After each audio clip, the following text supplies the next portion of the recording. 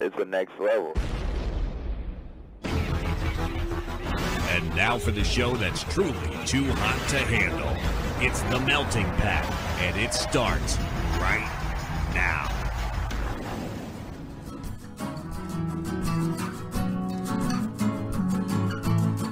You're listening to The Melting Pat. Here's your host, Pat Johnson.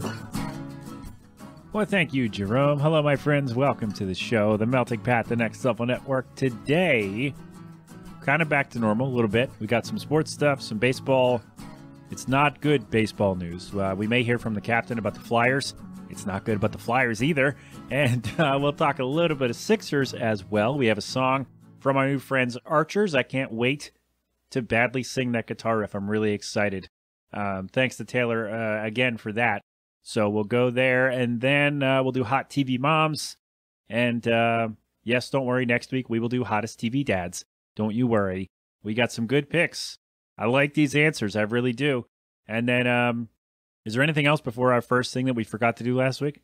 I don't think so. Let's see. Hot TV Moms, song from Archers, baseball, captain, Sixers. Nope, that's it. So what we're going to start with today, though, because we forgot to do this last week like I said I would, is we're going to get mad because Domino's has this new promotion where you've seen the commercials with the guy jumping through the sprinklers and slowing down for the old lady or whatever. They're giving you a $3 credit if you go pick up your own order. So the whole thing is like, oh, be your own delivery driver, as if people have not been carrying out pizza for 55, 60, 80, 90 years, whatever. They're acting like it's a new thing that you go pick up your own pizza. I don't know. But the thing that really bothers me about this is, so they give you, let me just run down the whole thing with the credit, because I looked at the fine print. I'll rattle it off for you. So you place an order online, carry out. So this is only for an online order if you're going to go pick it up between January 31st and May 22nd. So you place that order, then you can claim a $3 coupon code by Sunday of the same week. So you order on Wednesday, and you have to claim the coupon by Sunday. So you get that, and then that $3 is good for another online carryout order from Monday to Sunday the following week. So it's good for a week. You got to claim it by Sunday, use it by the following Sunday. One code per day. And I just it's just really, it doesn't seem like you're saving money, you as the customer. It just really, I don't know. So you order 1 week, you order online and you carry out, you get a $3 code, use it in a week. That's basically what it is. So Domino's has to know that not everybody's going to follow up on this. They're going to forget to get the code. They're not going to order 2-3 weeks in a row. So they will take whatever. I mean, people will do it. I'm sure people have. That they have gone and said, yep, we're going to order Domino's 2 weeks in a row. Maybe we're ordering lunch for the office or whatever, right? So we're going to do that, and we'll save $3, which really covers what? Tax? Maybe, not even.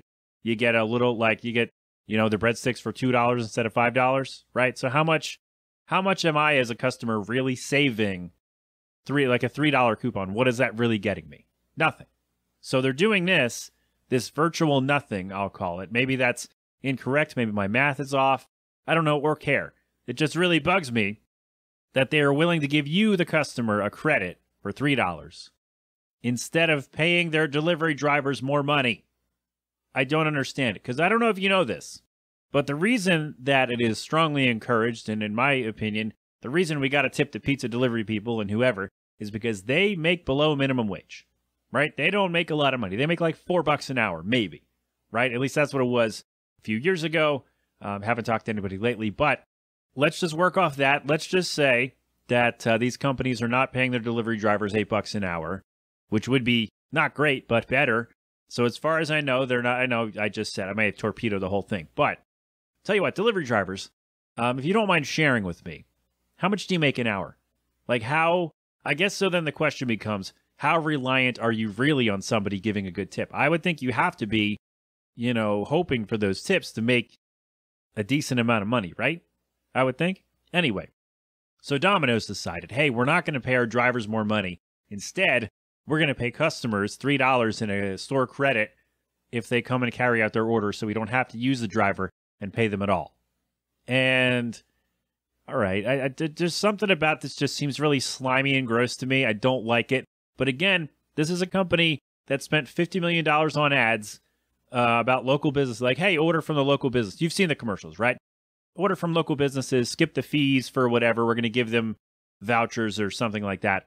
Do you know how much money they gave it? So they spent $50 million for those advertisements. Do you know how much money total they have given those businesses? $100,000.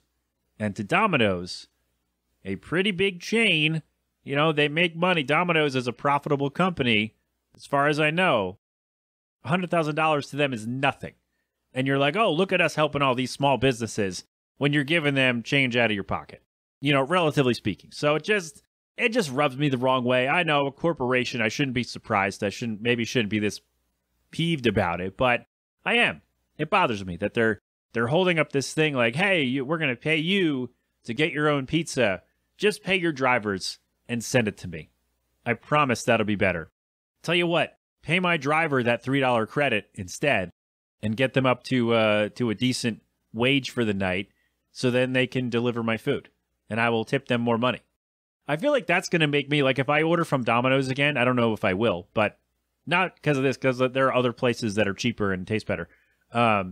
If I do, I'm going to end up tipping the driver way more money because I know they're getting screwed. It just bugs me that they're putting this out there like, look at how great we are. Look, we say we got all this money for these small businesses, and now we're giving you money, when instead some of that money could be going to your delivery drivers and your employees and all that. I don't know. It just bugs me that a company is bragging about, you know, look at all this good we're doing, when the good you could be doing is paying the people who work in your stores. All right, so there you go. I don't know. I keep seeing the commercials and I'm really bummed out about it. I'm just pay your drivers, pay your employees, pay your drivers, pay whoever. I don't need the credit. I don't need the money, like the coupon or whatever. Pay your driver. I will spend the extra $3. I don't mind. So there you go. Plus, if I'm ordering from Domino's more than once a month, I must have enough money to do that, meaning I'm not sweating $3. So that's me. I don't know. All right, let's do something fun, because I wanted to get that out because I've been seeing the commercials. It just bothers me, and I'm not a fan of it. And it just does it make me want to not order? Well, it makes me not want to carry out my food from Domino's. I think that's it. Because, yeah, I mean, I'll just pay the driver and tip the driver more. That's what it makes me want to do. Because their food is fine. Like I said, there are other places around here, so it's not like a first choice for us. But I don't know. Corporations. That story is mainly for Kenny. Kenny, if you're out there, I know you're out there, and you listen at 2 times speed, which is kind of crazy to me. Maybe I shouldn't have told everyone that, but it's fine. That's mainly for you, Kenny, because I know you'll agree with me that corporations are terrible. So, so there you go with that. Let's do something fun. All right, now we're off that. We're off the soapbox. We're good. We got that out of our system. So let's do this. Our question for this week: who is the hottest TV mom? We did favorite TV mom. Separate question. This came up the other day. We were watching Drake and Josh, and I asked, hey, where does Drake's mom, played by Nancy Sullivan, rank on the hot TV mom scale? And nobody picked her, so not high, I guess. And then I thought this would be a really fun question for the show, hottest TV mom, and Bill immediately, well, no, he took a beat, and then he said Modern Family, Claire. Or maybe he gave the actor, who's the actor? Julie Bowens? Is that her name? Claire from Modern Family. You know the one. Ben said Claire as well. So 2 votes right off the bat for Claire Dunphy. I like it. That's a good pick. Let's see here. Where are we going? Vito, sticking with Modern Family. Gloria Pritchett immediately jumped to mind because, well, it's Sofia Vergara. There you go. Solid pick. Sply up, my friend. Thank you. Kirsten Cohen from The OC. Portrayed by Kelly Rowan. Wholesome, down to earth, had gorgeous eyes. She's actually my pick. She is, yes. And I did read the rest of these, but it was days ago, so I forgot. I already forgot who's on here, so maybe I'll change my pick as we go down. Thanks, buddy. Dale says Peggy Bundy. Kirsten agreed also. So that's 2 for Peggy Bundy. I like it. Katie Seagal's awesome. Fantastic. Now that I've watched the show, some of it anyway, I get that reference. Ron the Dial says Edith Bunker. Serious answer. Maybe Mary Louise Parker, who played someone in Weeds. I never watched the show. He says, I don't know. There are so many hot people on TV. That's a good point. There are. That's why I wanted to do this. Keith says, for me, no question, Lorelai Gilmore. She's quick-witted, sassy, funny, and gorgeous. Damn it! That's a really good pick. Oh, man. Wow, do I go the OC or Gilmore Girls? I don't know. God damn it, Keith, that's a great pick. Rhiannon says, Rhiannon, again, I can't read. Gillian Anderson's sex therapist character on the show, Sex Education, obviously. I never watched that show, but Gillian Anderson will always get points for me, so thank you for that. Clockshot says, Kerry Russell during her run on The Americans. The Americans, there we go. Was nice to look at. Didn't watch that one either, but I did look up all these people to make sure I knew who they were. And I agree with both Kerry Russell and Mary Louise Parker, so that's solid. And Edith Bunker, obviously. Come on, we're on the dial. What a great first pick. Weathervane says, Aunt Becky. Oh, that's a great pick. Yes. Personal issues aside, we're talking about hot TV moms. We're not talking about, would you raise a family with them or something? I don't know. What am I saying? Aunt Becky. Great pick.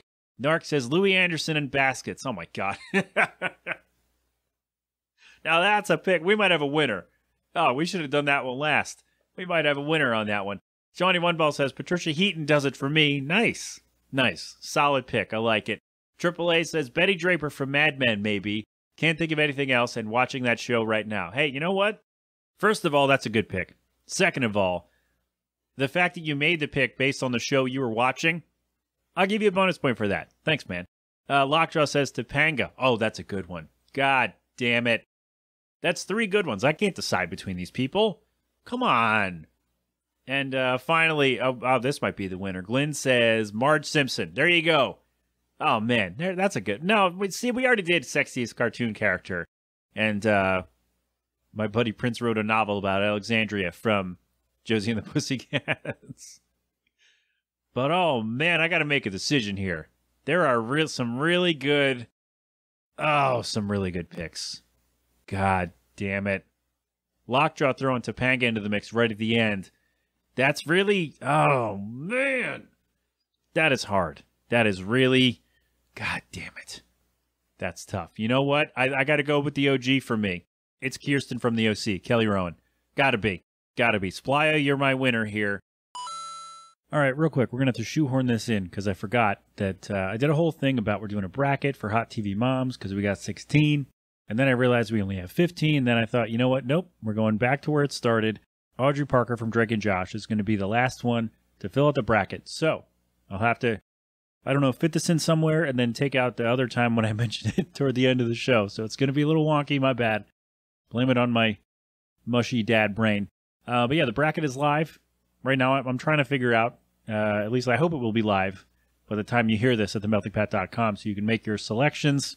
And then, run all the way through the bracket, and then I'll tally up all the winners, I guess, and we'll go from there. And then next week, we will do Hot TV Dads and try to crown like prom king and queen, like hottest TV mom and dad. We'll go from there. So, yes, we have, I'm going to cut all the other stuff out. We have our 16 Hot TV Moms as voted by you and me. And so, yeah, make your choices. I'll try to figure out the bracket thing, and we'll go from there. But all right, so let's get back to whatever we were doing. All right, so there you go. There's your Hot TV Mom. We're almost at a consensus, and now I invented a new game, I guess, or came up with an idea. Not invented a new thing, but came up with a fun thing to get your votes and your thoughts and have some fun and go from there. So this is going to be a lot of work for me, but I don't care. It's going to be fun. So there you go. If you don't like sports, it's almost your time to get on out of here, and I thank you for being here. I'm sorry I rambled so much about hot moms. If that bothered you, well, next week I'll ramble about hot dads. So I think we're going to be fine. Maybe is that enough balance? I don't know. Anyway, because after the song we're doing sports, we got baseball, we got Sixers, we got Flyers. It's not a lot, but some people don't like sports at all. So I'll let you know that that's what's going on, man and woe man and they friend. Is that the right way to say that? I don't know. Somebody let me know that too. What's the proper way to address someone who is non-binary? Is me saying they friend offensive? There we go. Maybe that's what I need to know. Because my brain is mush. I got a kid. My brain is mush. I can't keep up with all this stuff, so I'm trying. All right, so there we go. Why did we turn serious just now? I don't know. But we're going to go to a song from our new friends, Archers. Again, thanks to our friend Taylor for this, for shouting them out. And thanks to the band for saying, yes, go ahead, of course, play our song. Wonderful. They call themselves the softest boys in metal. That's good. I like that a lot.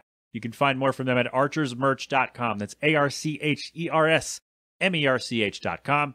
And that'll be in the show notes. I'll try to get their socials. It's all in there, actually. The website is very informative. So we're going to play this song. It is called Blanket Fort. It is not safe for work. Again, our new friends Archers here inside the Melting Pat on the Next Level Network.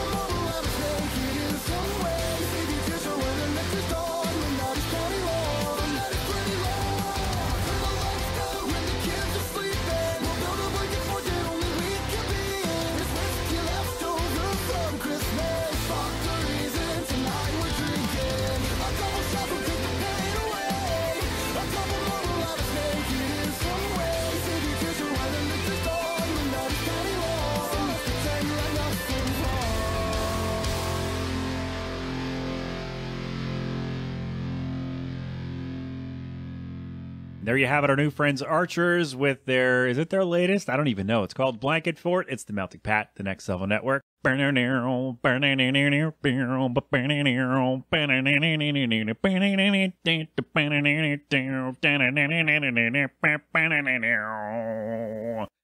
Almost lost all my breath on that one. But there you go, archersmerch.com for more from them. Oh, man, that was a good one. You know what? Friends of the show, write solos in your songs so I can sing them, please. Oh, my God. Thank you. Again, Blanket Fort. Did we say that already? It's fine. Thanks to Taylor for that. Thanks to Archers for the tune. Go check them out. Tell them I sent you, and they will not know what you're talking about, but they'll say, is that the guy who sang our solo on the show? Is that the guy? And then I'll say, yeah. And they'll be like, oh, yeah, it's that guy. Why did we have to do that? I don't know. There you go. That's all. That's all for you if you don't like sports. I guess I should put it that way. Because again, baseball, Sixers, and Flyers, maybe, if we hear from the captain. That is all. Thanks for hanging out. For the rest of us, let's, real quick, this might not even be like a full segment, I guess. We'll just put it all together.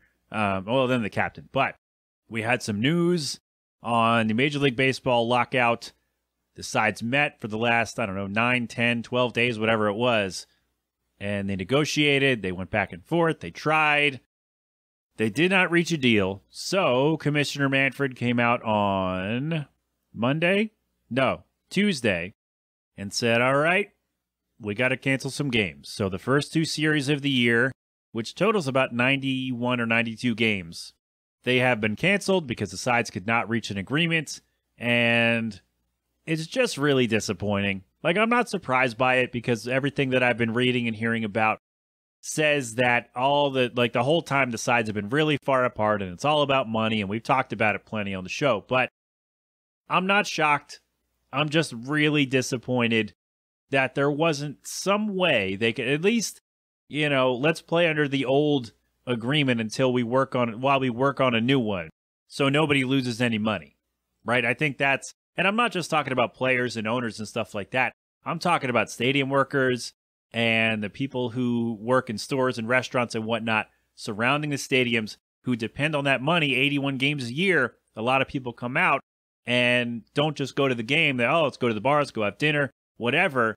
So now that money's gone, right? So for the first 2 series of the year, however many, 91 games worth of income for these people who work in and around the stadium is just gone.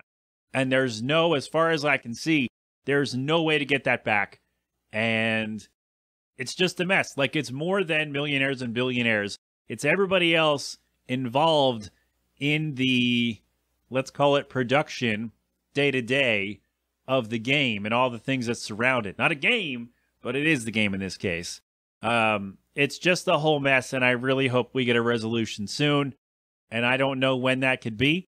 I think, conservatively, we're looking at Memorial Day for our opening day, which is not good.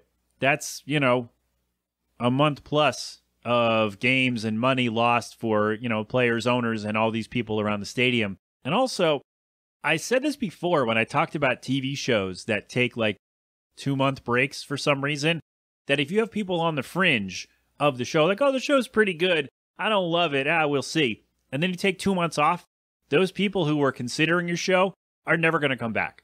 So if you have people on the fringe of maybe I'll check out this baseball team, maybe we'll go to the game, maybe we'll do this, buy a shirt, whatever.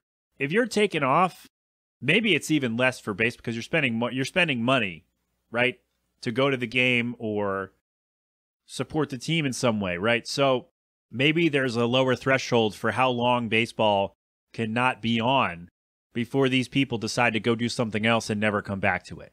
So it's a whole thing. It's messy. It's disgusting. And again, I'm not surprised. And I'm really just bummed out that Manfred was up there laughing and smiling and all this. And Manfred's the commissioner, if you don't know. Did I say that? I don't know. I feel like, if somebody is listening who doesn't follow sports, Rob Manfred's the commissioner of baseball. So, and he came out, he said, the fans are our number one priority. But you can't come out and say the fans are a top consideration, I think were the words he used, when you're having the press conference to cancel games. And again, not postponing, there's no chance to reschedule. We're canceling. So players and whoever are not going to make that money back. And it's just disappointing. I don't understand how they got here, how they let it get this far. But we are where we are. So I'll be watching more basketball. I'll be watching more hockey. Minor league baseball, I'll be watching that. I'm sure if there's college baseball on, I'll put that on. But it's just really disappointing, the whole situation. So there you go with the MLB news. Let's talk something more fun. The Sixers are fun, and I love it. It's really good. And again, I've followed the Sixers here and there over the last few years, and I've read more, thanks to The Athletic, I've read more about the Sixers in the last 2 years than I have in my entire life. And also thanks to Phil and Joel, who will be on the show at some point in maybe over the summer to do our big wrestling episode that we've been talking about every time they've come on the show. I'm really having fun watching the Sixers. I mentioned the trade, James Harden from the Nets for Ben Simmons, Seth Curry, Andre Drummond, and draft picks, I guess.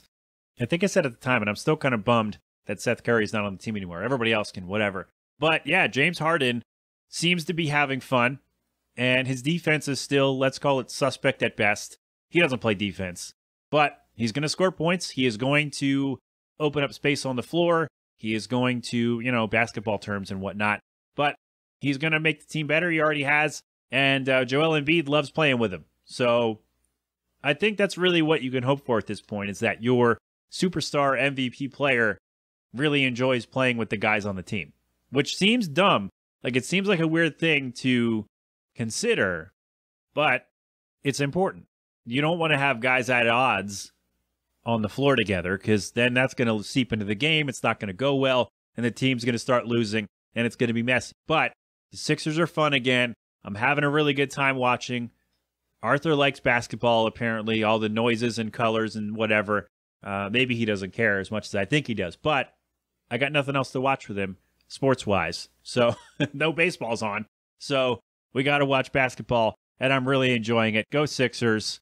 Also, fun fact, the Brooklyn Nets are playing in Philadelphia March 10th, and Ben Simmons has not debuted for the Nets yet. I would bet money, not a lot of money because I'm not an idiot, but because I'm not an idiot. Whatever. I don't gamble that much. But if I did, I would put down some money that Ben Simmons does not only does he not play in that game, I don't think he shows up to the building. Even if he has played previously, like if he plays in the next 4 days, there is no way he's playing on March 10th here in Philly. There's absolutely no way. I want it on record, whatever deities you listen to this, there is no way he plays in that game. Absolutely not. Again, I'll take it a step further. He's not even going to show up. He won't be in the building. No way. Absolutely not. So there you go. That's Sixers. They're fun. I think they got a good shot. My friend Chris from, Headspace isn't a thing anymore, but he's been on the show through that. He's a Suns fan. We've been talking basketball. Danny Schmitz, big Bucks fan. We've been talking basketball. So it's nice for me to not only be into basketball again, but also to have people other than, fellow Sixers fans, hi Mike, hi Phil, to talk to about it, right? Because people who are seeing it from the outside going, yeah, you know what, you're right. You're not just, rose-colored glasses with this thing. They're actually really good and really fun to watch. So thank you for that. I like the Suns. I like the Bucks. There you go. If your favorite team is doing well, I'm happy for you. If they're not doing well, I hope they turn it around. How's that? Did we cover everybody? I don't know. There you go. Let's see. Baseball, Sixers, James Harden's really fun. Seems to enjoy himself so far. Who knows when he quits on this team? I don't know. But for now, we'll ride it out, and I'm enjoying it so far. All right. So it's Wednesday for me, and I usually, if I hear from the captain about a Flyers update, it's not until Thursday. So I don't know if he's there yet. I do know he's very busy. He has a lot of things to do. And so he may be there, he may not. So we're going to cross our fingers and toes. And I know it's not good for the Flyers, but it'll be good for us if the captain is here, because I just like to hear him talk about the Flyers. So, and I know you do too. So here we go. Good sir, we're going to turn it over and hope he's there, or you'll just hear a sound effect or whatever. But good sir, the floor is yours. Take it away. Thank you, my friend. The Melting Pat, the Next Level Network. We cover ourselves in case he's too busy or whatever, and that's fine. There you go. My thanks to the captain for joining us, I hope. My thanks to Archers for the tune. My thanks to everybody who get me back into basketball. Thanks for that. I love playing basketball. I've enjoyed basketball my whole life, and I love that I'm back in it. I love it. Let's go. I'm into it. Anybody else we got? Thanks to everybody who weighed in on the hot TV mom question. Anything else? There's real news happening, but I'm not talking about it. Because I got mad at the beginning. We don't need to do that again. So there you go. That's all the stuff. We're good, right? We don't have to thank anybody else, do we?